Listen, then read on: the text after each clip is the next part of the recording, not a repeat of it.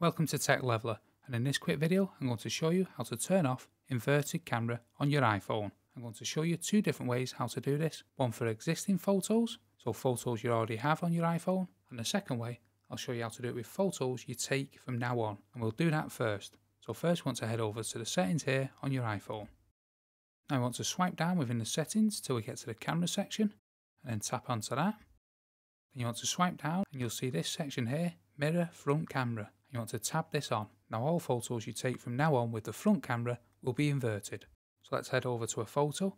I've just took a screenshot on my iPhone. So once you have a photo up, you want to click edit in the top right hand corner here. Then you'll be greeted with this so we can edit the photo. Now you see the three little symbols at the bottom of the edit page. You want to click this one here with the two arrows on it. And in the top left hand corner, you want to click this one here on the left. And this will invert your photo. And once you've inverted it like that, you want to press done in the bottom right hand corner and you'll have successfully inverted the photo that you've already taken. So that's two different ways how to invert photos on your iPhone. Hope you found that helpful. If you did, smash the like, smash the subscribe, and thanks for watching.